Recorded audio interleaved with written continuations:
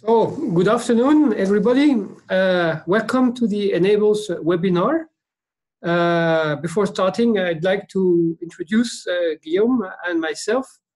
My name is Jean-Yves Escabas. I'm project manager at CA Liten in Grenoble, France.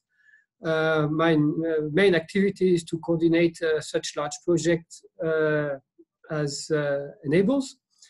I'm in charge of the coordination of the Integral project. It's also in the field of energy harvesting about thermoelectricity. I'm also in charge of projects in the field of advanced manufacturing. Guillaume? Yes, good afternoon, everybody. I'm Guillaume Stavelli, so from CA Liten, where I'm in charge of the thermoelectric activity. So today we'll discuss about energy harvesting solutions for IoT, the Internet of Things. So we will briefly introduce the EnABLES project, what it is about. Then Guillaume will present the core of the webinar on the energy harvesting solutions, which are dealt with in EnABLES. So principles, a lot of latest research results, and he would tell you how you can access our services. They are free of charge for you. They will be paid by the European Commission within the scope of the EnABLES budget. Then we will have a conclusion and then questions sent by you in advance. So Project EnABLES is a European funded project within Horizon 2020. You see here on the map the participating countries. It's coordinated by Tyndall National Institute in Ireland. You have two CEA institutes, LETI and Liten, two Fraunhofer institutes, IMS and AIS, IMEC in the Netherlands, several partners in Italy, University of Perugia, Politecnico di Torino, University of Bologna, and in UK you have the University of Southampton, and again in Germany, Karlsruhe Institute of Technology, KIT. So what's the problem? What are we talking about? The Internet of Things is strongly developing, and we're expecting up to 1 trillion of IoT devices by 2025. And of course, they're all electrically powered. They need electricity. Most of them will be wireless. So how can you supply electricity to such a device wirelessly? Well, there are opportunities, but of course they are quite challenging. There are certain number of expectations which we are tackling in EnABLES. So to have more information about this project, you can watch the first of the webinars we have made, and you can see this link below. The problem is first to harvest energy from the environment around the devices. You have to store it sometimes. We will see why. And of course, you must manage this power. It's not so simple as just to plug and play or plug and produce. On these three topics, we have three distinct webinars. Today is about energy harvesting. There will be one about energy storage and one about micropower management. So the challenge is to make batteries last longer, and in some cases lasting forever, or because you can simply sometimes just replace them. So you have to maximize the energy you will extract from ambient sources, and you have to be realistic. Not every energy source is available for harvesting. It has to be relatively consistent, abundant, stable. It has to be supplied in a format that it is easy to use and convert and store for devices. Of course, your system has to cater for variations. If you have photovoltaic, the light will be changing over the day, sometimes over the hour or minutes. Frequency in case of vibrations, temperature gradients in case of thermoelectricity.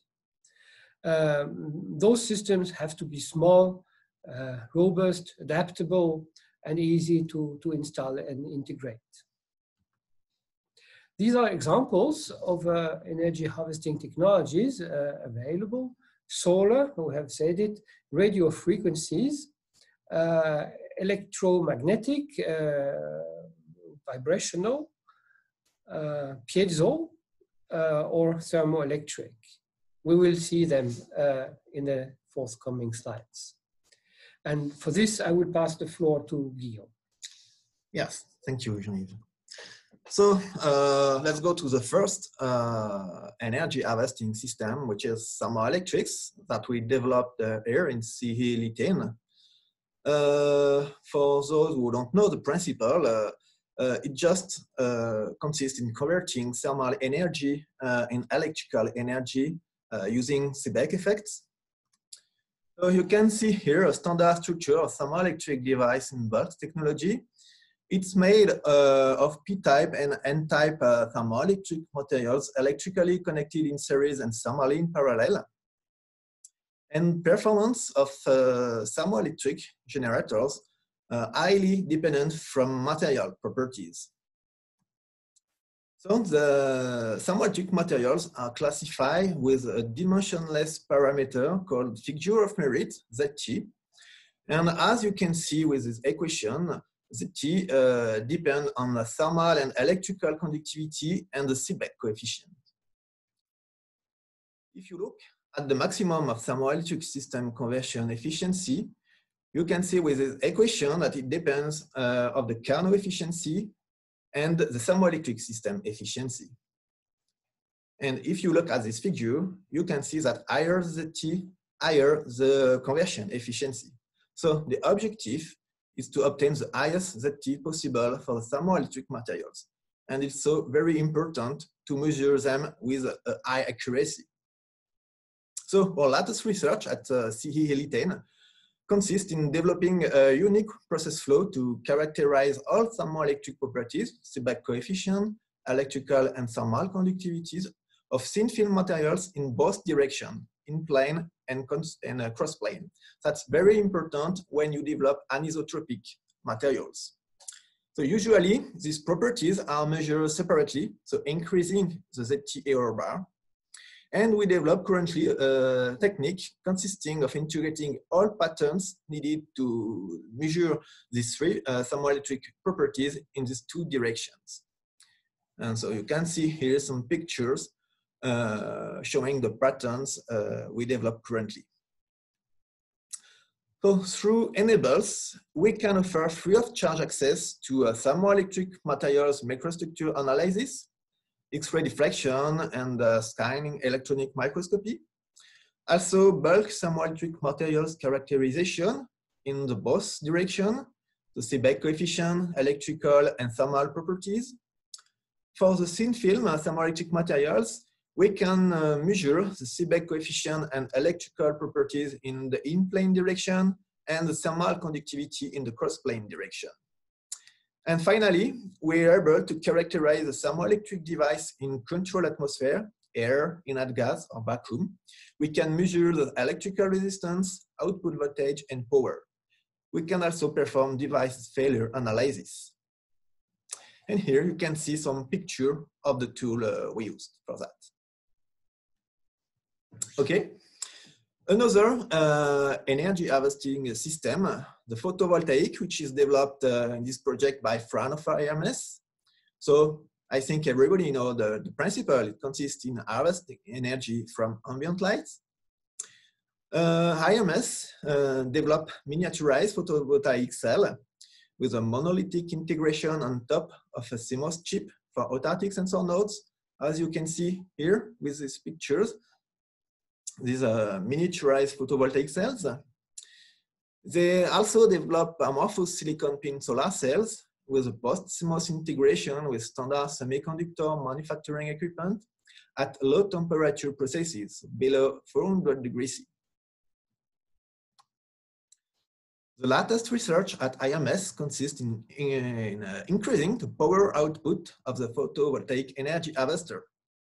For that, they optimize the absorption inside the photoactive layer and they perform simulation of an optimized solar cell layer stack, as shown in this picture. They also manufacture solar cell samples using their clean room and the characterization of the efficiency and spectral responsivity. With EnABLES, you can have access to concept design of solar power IoT device, which include estimation of power budget by calculation of duty cycles, estimation of performance, scaling for application, also design of microelectronic circuit for integration in CMOS, so integration of temperature, pressure sensors, for example, and design of wireless front ends and microcontrollers. You can have access to integration of circuits in CMOS technology, processing of solar panel on top of chips, the characterization of photovoltaic energy harvester, absolute parameters, energy efficiency, spectral behavior, and finally, system and application integration, integration in network, housing for outdoor applications, for example. Another energy harvesting system based on vibration, which is piezoelectrics, developed by Fraunhofer IIS. In this case, piezoelectric discs based on PZT are used to generate electric power from any kind of movement. You can see here a standard piezoelectric disc based on PZT. A resonant generator turned to a certain frequency band by a seismic mass and a mechanical structure, as shown here. And you use an optimized AC/DC converter to charge battery or supercapacitor. The latest research at IIS, they developed a self-powered GPS tracking system which uses vibration energy harvesting to cover its own power consumption. A dedicated power and battery management can employ different kinds of harvester to charge the integrated battery. And the applications area targeted are container tracking, as shown in the picture, but also railway monitoring or animal tracking. And with EnABLES, you can have free of charge access to recording and analysis of vibrations, vibration sensors with cellular, wireless, and GPS module, which can be mounted on any kind of object, vehicle, person, animal, asset. Then vibration data is transferred to the Fraunhofer server by mobile cellular network. The data is used in the lab to characterize possible vibration harvesters. And also you have development of complete vibration harvesting systems. Another ambient vibration energy harvesting through electromagnetic transduction developed by Tyndall. The basic mechanism in this case is the following: a relative motion between permanent magnet and coil induce current into the coil, as shown schematically here. In this case, we use the Faraday's principle, where the electromagnetic force is directly dependent of the magnetic field. You can see some picture of different type of electromagnetic vibration energy harvesting system developed in Tyndall, both at mesoscale and also at MEMS scale. The latest research at Tyndall consists in developing an optimized array of magnets for high-performance MEMS VAH. For that, they replace the block or thin film of magnets by array of magnets, as shown schematically here and here, where they increase the number of magnets, and by intensifying the stray magnetic field within a small volume. And as shown in this table, presenting the energy harvested, For higher thickness of magnets, the maximum power is obtained for the magnetic block structure, and also for the stripe pattern structure for lower thickness of the magnets offer higher load power. With EnABLES, you can have access to electromechanical dynamic characterization, so characterization of VH with harmonic and random vibration, the capability of programmable frequency sweeps. You can have also access to the clean room facility of Tyndall to process your MEMS spring structure, microcoil, pattern magnet fabrication, for example. Also the square magnetometer with high precision magnetic AC and DC characterization at low and high temperature. You have also the magnetic material development through electrodeposition by using DC and optimized pulse reverse plating. And you can have access to simulation tools also for mechanical design and analysis tool using COMSOL multiphysics, or for the electromagnetic interaction analysis using OnSoft Maxwell.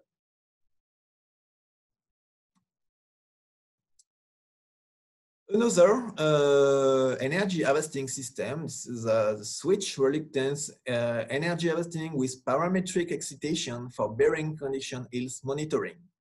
It's developed by University of Southampton. There is a need for an energy harvester integrated in the bearing in aircraft jet engine. Existing smart bearings, as shown in the figure, don't have an energy harvester, and the electronics are powered externally. An integrated energy harvesting will reduce the complex wiring, improve installation flexibility, and reduce the cost of maintenance. The latest research at University of Southampton they consider macroscale transduction system based on a switch reluctance mechanism. An electromagnetic transduction mechanism without a permanent magnet is evaluated, and the variation of inductance in time creates a parametrically excited system. You can see the schematics and the circuit diagram here. And here you have the picture of the system with the coil, the laminated steel, the moving part, and here the shaker and accelerometer. Finally, vibration energy harvesting with nonlinear electrostatic MEMS generator. It's developed by the University of Perugia. The generator device is a gap-closing comb electrode variable capacitor made on silicon with a single task etching process. When excited with horizontal vibration, the variation of the capacitance induces motion of the charge between the fixed and the moving electrode to re-equilibrate the constant bias voltage that is externally applied. The bias voltage is to precharge the capacitor, can be also generated by injecting charge in the SiO2 coating, so to implement electrodes that cause a constant electric field. In the figure, you can see in orange the fixed electrode, and here in green the moving part. The latest research at University of Perugia consists in modeling and characterizing nonlinear MEMS electrostatic vibration energy harvester and investigating its integration with electrodes. So numerical simulation have been carried out with and without impacting microball, and it fits very well experimental data of a silicon MEMS prototype.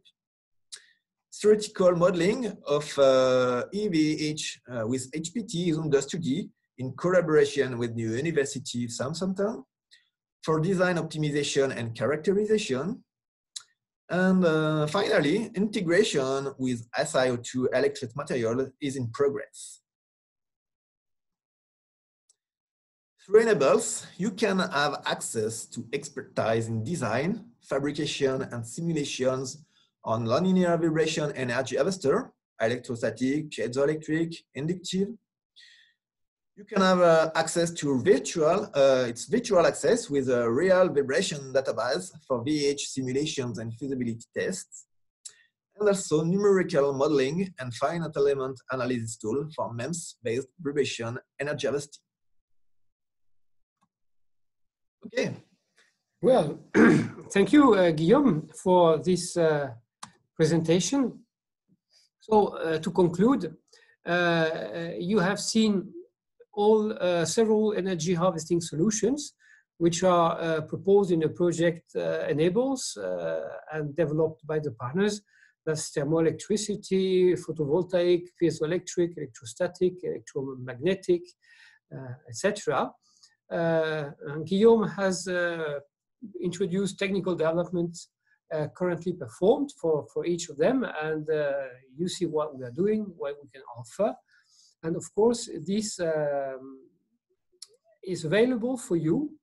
All our partners offer you their services for free of charge characterization, study for energy harvesting applications, energy storage, micro power management. So you can send us your project, your samples by registering on our website. It's quite easy. It is free of charge for you because it's taken by the European Commission in the budget of EnABLES. So you simply go online, you join our database of stakeholders for the Internet of Things energy harvesting. You can submit our projects. They will be evaluated by our experts and they will be assigned to the relevant EnABLES partner. And then we will carry out your job. So please note also the contacts of Michael and Julie at Tyndall. They will forward any email you might have to our partners. So many thanks to EnABLES participants for preparing those slides, which Guillaume has showed you. And now we can switch to questions and answers. Those questions have been sent to you in advance, and we have prepared answers which Guillaume will give you now.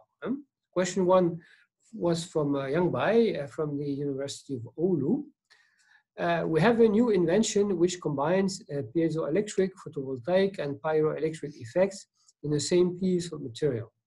Would this be an interesting IoT option to make compact and miniaturized energy harvesters as it integrates different harvesters and even sensors in a single material?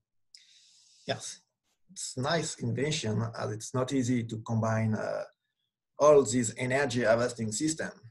So it's interesting, of course, having a hybrid energy harvesting system integrated in the same device for IoT applications. In particular, where these devices need to exploit multiple energy sources depending on the variability of the ambient conditions. Besides, the most critical point is the cost per unit of volume of the harvesting device. So the questions we should ask are, is your technology competitive with other common solutions with batteries? Can IoT applications that justify the cost of the harvester? And is the cost of your energy harvester a small percentage of the IoT device and over the operating lifetime effective? If the answer of this question is yes, so of course, it will be very interesting to use this option. Thank you. Question two from Giovanni A. della Rosa Bandera. Is it European or another project funding? What about packaging solutions? As introduced by Jean-Yves at the beginning of the presentation, so of course it's a European project funded by the European Union. This project starts last year and will finish in 2 years. And the packaging part is not developed specifically in a project, or even if it has to be taken into account for an optimized integration, but we are more focused on energy harvesting, energy storage, and power management. Question three was from Nadim Rather at Tyndall. If a wireless system is designed to work only using the harvested power, how do we manage the uncertainty and unpredictable nature of produced power for some energy harvesting technologies? Yeah, it's a good question. If a wireless system has been designed to work only using the harvested power, it's necessary and even mandatory to add an energy storage system such as batteries, capacitors, supercapacitors to accumulate and store the energy when the energy harvesting system works in optimized conditions, and of course to use it in degraded conditions. But also the use of an adapted power management system will also enable to use the energy harvesting in an optimal way. Question from Hazard Ganjala, Hazard Industry. As experts, what do you think about using the embedded piezoelectric harvesters on roadways to produce electricity? Cost, efficiency, project from the past, etc. Can't we use these harvesters to power more than IoTs? So if you look at literature, lots of research has been carried out mainly on theoretical models, and it seems not cost effective. In some field tests, it results that under common car loadings, the obtained piezoelectric energy can only light LED signs.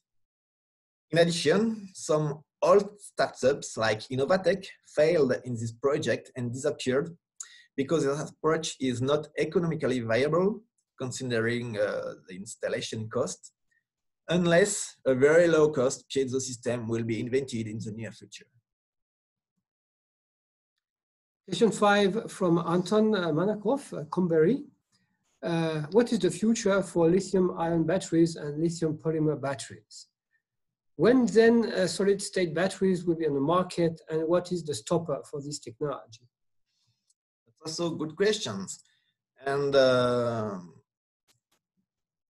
you can watch the upcoming webinar, which will be dedicated to energy storage, but we can start to answer. So the overriding driver for success for batteries are costs, of course, and to a lesser extent, safety.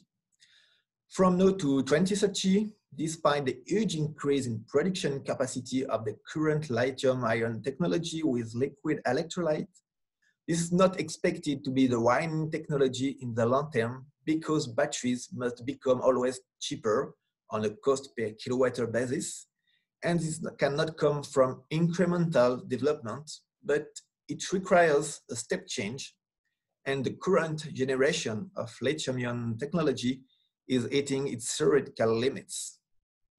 So the current generation of lithium-ion technology will keep its dominant position, but eventually next generation lithium-ion and lithium metal technology will attract sufficient investment to make it a viable alternative.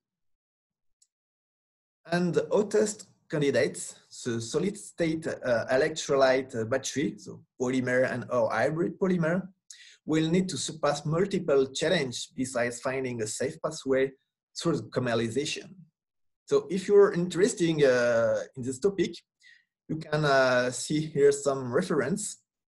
And as I already said, you can watch the next webinar in the framework of EnABLES, which will be dedicated to energy storage. Thank you, Guillaume. Question 6 from Yarne Connect. Is it possible to provide intuition on how much energy are the different techniques capable of collecting per day or per week? For example, in a day, this device is capable of collecting energy for X number of transmissions. Yes. We can make prediction on how much energy is available by using our virtual access database, where you can download vibration signals from real ambient mechanical sources or make simulations based on other energy sources, such as solar, thermal gradient on radio frequency. So it's free of charge access, don't remember.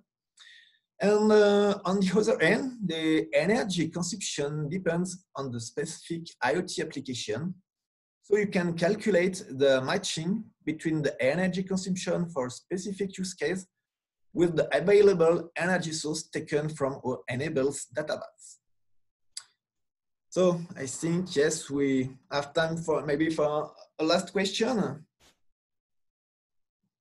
Question from Mika Minala, Trevian Asset Management, Oakways. Given the current maturity and harvesting capacity of the different energy harvesting solutions, where do you see the first major markets emerging, both application and industry-wise? Well, it's a large question. Yes, we have to distinguish different energy harvesting systems. So we can start for the photovoltaic. So for the photovoltaic energy harvesting, the established technology of solar cells is currently the most widespread for self-powered IoT devices. Examples can be found in the monitoring of infrastructure components, roadside traffic monitoring, or environmental measurement technology, climate data. Also, indoor sensor for smart home applications are successful. Thermostat, window sensor. The solar cell is inexpensive and has a comparatively high energy yield. But you have also the following markets become visible in smart city with car park monitoring and management, field level of garbage bins or recycle bins, and dynamic signpost, natural disaster detection. In smart grids also with pipeline and overhead line monitoring, and development aids with solar-powered base stations, networking of infrastructures. And in other markets, the use of solar cells is rather restrained. For example, in health, automotive, smart industry, and in this case, you mainly found tag and vibration solutions. So for the thermoelectric energy harvesting systems, you can see with this picture the world market for thermoelectric generators.